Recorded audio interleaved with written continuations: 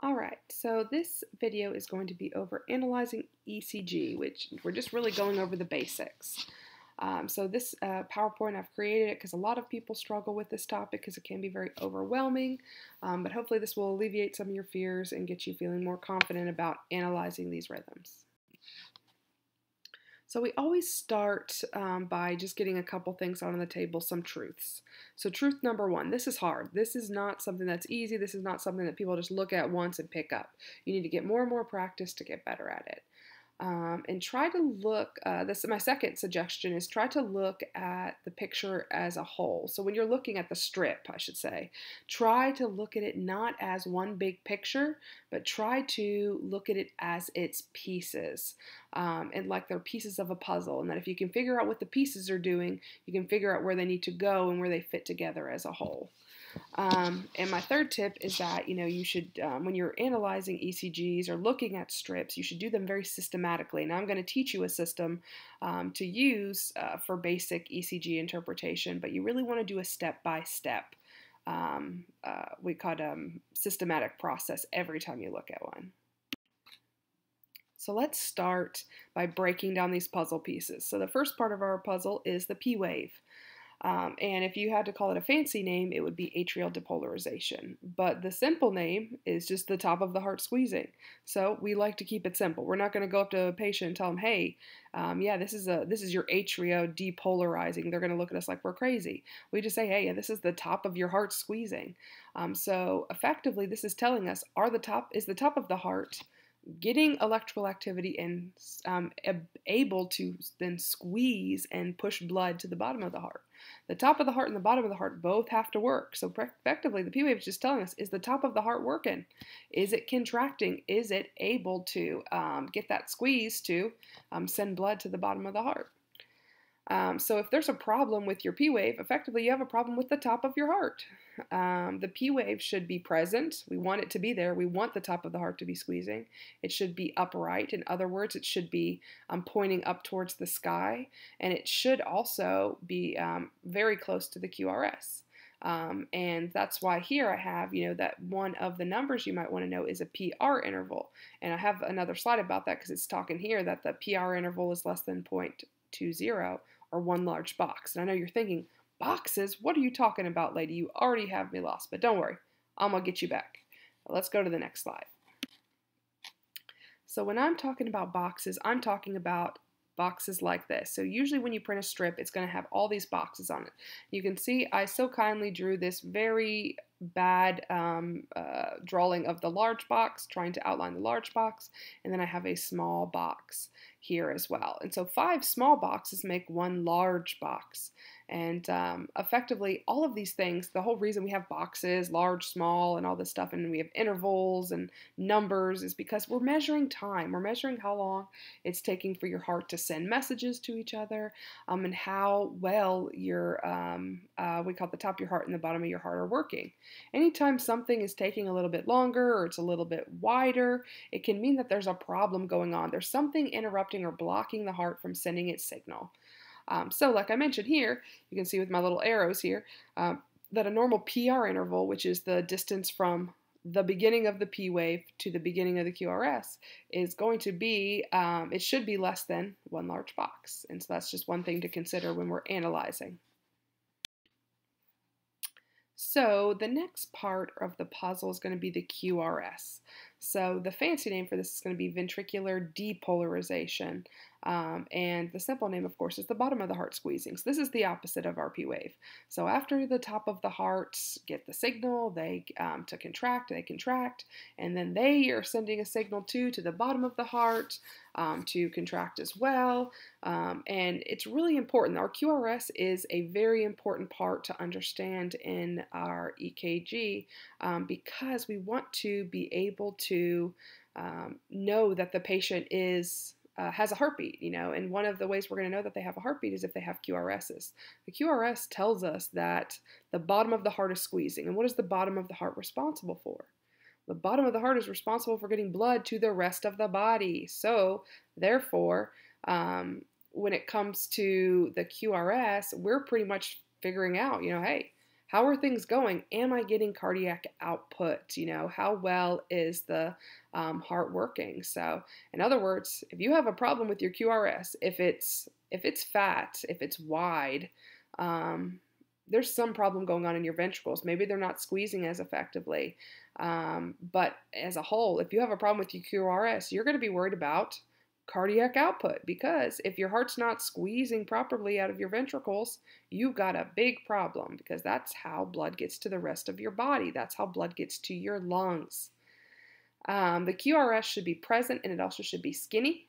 And a number you might want to know is, remember how I talked about it being wide or fat? We like our QRS to be less than 0.12. So everyone gets all caught up in these QRS, like, what direction is. People get really pissed off because they're like, why is it going in different directions? Well, I hate to tell you, but everyone's heart's different. We're all a special little dandelion, and we all have our own little special things. Maybe you'll get lucky and most people will be a normal, QRS, but I hate to tell you, most people are abnormal, because most of us don't have a normal heart, especially if you're in the hospital. So this slide is just to tell you that it doesn't matter what the direction the QRS is. That doesn't matter. All that matters is it skinny or is it fat? It's all about that, that distance. Is it less than 0.12? So let's now look at the last part, which is the T wave. The fancy name is the ventricular repolarization, and the simple name is the toilet. So think of the T wave like your toilet for your heart. So what does a toilet do? So normally a toilet, you flush it, and then before you can flush it again, you have to wait for it to refill. So your heart has the same mechanism. After it takes a beat, it needs to take a little bit of a rest. It needs to refill before it's ready to squeeze again, because there's no point in squeezing if there's nothing in the tank. So just like a toilet, there's nothing to flush if there's no fluid in the tank. So it needs to have time to fill. So this is your resting period. So that's why a lot of people remember it's that repolarization or resting time where your heart's supposed to be resting. The T wave should be present and it should be upright. If the T wave is upside down, really, really high and peaked, it could be a sign of an electrolyte imbalance or some sort of damage to the heart. The numbers you might want to know is that a QT interval should be less than 0.40. But don't worry, we're going to talk about that too. Because remember, I know I probably lost you with the PR interval, but let's move to the next slide and talk more about this. So, just like we had a PR interval, we also have a QT interval. And this measures how long is it taking from the time the ventricle is contracting to the time it's resting. But effectively, this is measuring like time between beats. And while we want, it's good to get a relaxation, it's good to fill, we don't want this time to be too long. When someone has a prolonged QT, which you should know many medications can cause a prolonged QT, it puts them at high risk for having an abnormal rhythm. Remember the whole toilet idea. So when you flush the toilet, it's not going to, you're not going to be able to flush. If you've already just recently flushed, you can't flush again. What happens if you try to flush again? Well, it gurgles, it sputters, maybe spits some water out at your face, all that fun stuff. But it's not going to effectively flush. And same with your heart. If your heart got a little irritable and it started to try to have a beat right in the middle of that T wave, what would happen? Well, you could go into an abnormal rhythm. So as a whole, when you're looking at this QT, just know this. It's supposed to be a resting period during that. That T wave is, your resting time. So the longer the time it takes to get to that T wave, the more likely you are to get into an abnormal rhythm like ventricular tachycardia, ventricular fibrillation, things like that. It pretty much is. The longer that there is time for your heart to be irritable, and we don't want to irritate the heart. So, because just like back to the toilet example, the longer that it takes for your toilet to fill, the more likely you are to get impatient and go ahead and try to flush again. And yes, like I said again, while you flush it, maybe it flushes a little bit. It flushes down some of the water, but it's not going to flush the same way. So we don't want a heartbeat during this time because it's not going to be effective. So let's look at everything as a whole. Why are we studying this? Why am I taking the time to do this? And why are you already miserable and hitting yourself over the head with a brick? because this tells us, like I said before, about time. This is telling us as a whole, if you're looking at an ECG, this is going to tell you how well is the person getting perfused. Now, is it perfect? Can I say just because someone has a rhythm on the monitor that they're okay? Absolutely not. But this starts to give us a real good image of how things are going in the heart. It can tell us so many things about a patient. Fluid and electrolyte balance. It can tell us organ perfusion. It can tell us if they have heart disease. It can tell us if they're having a heart attack. And the list goes on and on and on. But as a whole, at this level, it's just really important to understand it's all about cardiac output. How many beats, how many QRSs we have, that tells us how much cardiac output we have. Because remember, if your rhythm is really slow, what happens if your rhythm's slow? If you have a slow rhythm, it seems great, but the problem is that the less times your heart is squeezing, that your ventricles are squeezing, the less output you're getting. So the slower your rhythm is, usually the less your cardiac output is. And then if you get on the opposite end of the spectrum, what if your rhythm is really fast? You have a whole lot of QRSs, lots of ventricular contraction. Well, what's the problem? Well, the problem is that more is not always better. So the faster and the more that it's contracting, the less time it has to fill. It's not having time to relax and rest. It wears the heart out. So as a whole, we just really want to know, like, how well are things going? Are we getting perfused? You know, in order to get perfused, we need to have that P wave, we need to have that QRS, and we need to have a nice little resting time. So that's what we're looking for, and we really want you to be able just to know, you know, what rhythms are showing that that patient's not getting cardiac output. What rhythms also may cause a decreased cardiac output, and you know what's normal, because we always have to know what's normal first before we know what's abnormal. So let's get into the systematic method. Like I said, you need to have steps. In order to have the steps will really help you so that you don't get lost and overwhelmed by trying to look at it like an abstract painting. So your 4 steps are: what is the rate? Is it regular? Are there normal P waves present? And is the QRS skinny or fat? And we're going to break down each of these. So let's start looking at this. So putting it into practice. So step 1, we need to calculate what the rate is. So I haven't told you how to do this yet, but we calculate the rate by counting the QRS complexes. So you can see here in this picture, you know, we want to count the pointy things. So what is the rate of this strip? We have 1, 2, 3, 4. There are 4 QRS complexes. So once you have that number, you want to multiply it by 10. And then that is your rate. So therefore, for this rhythm, 1, 2, 3, 4, 4 times 10 is 40. So this heart rate is 40 beats per minute. And then, of course, we also need to know what is normal. So what's a normal heart rate? Well, a normal heart rate is going to be 60 to 100. Anything less than 60 is what we would call bradycardia, and anything 100 to 150 would be tachycardia. So that next step is going to be, is it regular? So now we've established that we have so many heartbeats per minute. Now we need to see, are those heartbeats regular? Is the time that it from one heartbeat to the next the same? You know, that would be the difference between hearing lub-dub, lub-dub, lub-dub, and hearing lub-dub, lub-dub, lub-dub, lub, lub-dub-dub. Yep, something crazy like that. So is it regular? What are you hearing? And of course, we're not hearing, we're looking here on this piece of paper to see what that regularity or irregularity is. So we really, what we can do to do this is you can take a piece of paper and mark from one of the pointy things to one of the next to the pointy things, or the QRSs, and then see, do they march out? So here, let's look at the next page and it'll make a little more sense.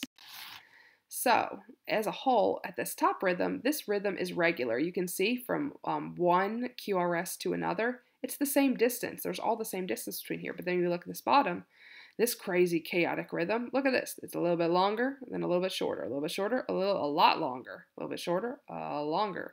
So, you know, it's that irregularity. So we want to know, is it regular or irregular? The next question we want to ask us are, there normal P waves present?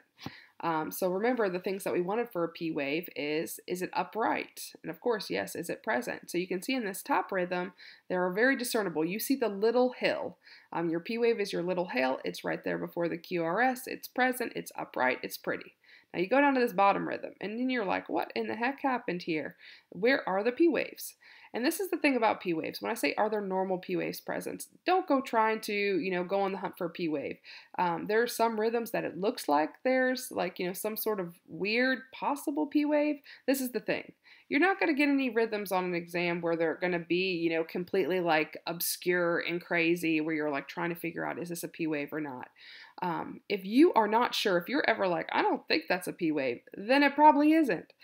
Do not make this harder than what it needs to be. If you do not see a pretty little tiny hill sitting there before every QRS, right where it's supposed to be, upright, then you do not have normal P waves present. So the final step is you're going to see if the QRS is skinny or fat. And so if you remember, a QRS being skinny, that's normal, that's what we like. And then the QRS being fat means you have a ventricular problem. There's something going on with the bottom part of your heart. So in this picture, you can see the big difference. Don't worry about the narrow QRS. We don't worry too much about that. But a normal QRS, it's pretty skinny. But once it's wide, that means there's something going on with the electrical system of your heart. So let's take this into practice, because it's all fun and games until you actually have to practice it. So let's first start with step one. Remember, this is systematic. So step one, what is the rate? So we need to count the QRSs. So if you count the QRSs of this rhythm, which there's a lot of them, how many pointy things do we have? And I got 21. And then we multiply that number by 10. So our heart rate, therefore, is 210 beats per minute. So this is a fast rhythm. Is it regular? So we need to measure our R to Rs. And so effectively, what's the time or the distance between each one?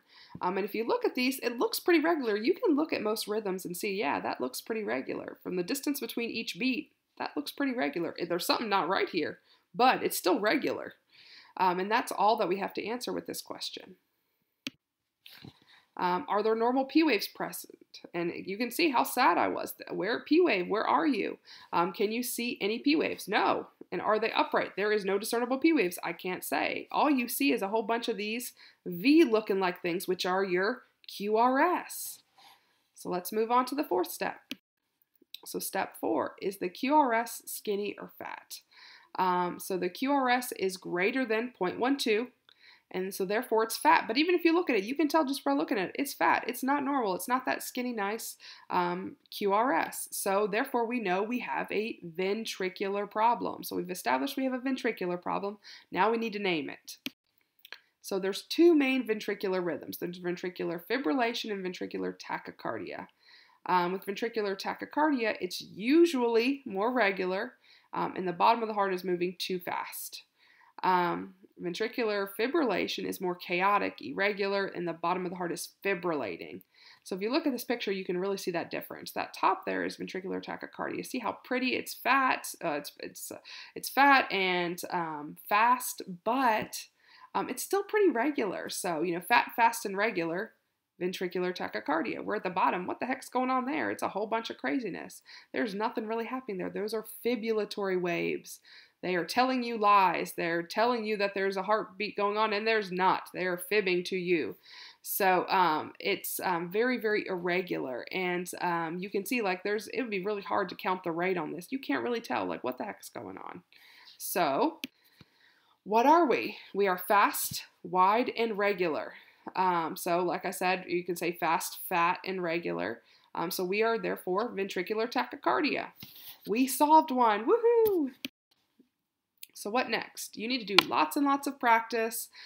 Do the same way every time. Don't skip a step. Don't say I don't need to do this or I already know what it is. Be systematic. You don't want to, get something wrong just because you wanted to move too fast. It's a lot better to do it systematically and be safe and make sure that you hit every single piece. And thank you so much to google.com for all these wonderful strips. And I will be posting more videos related to EKG stuff and ECG stuff and rhythms. So be on the lookout for those.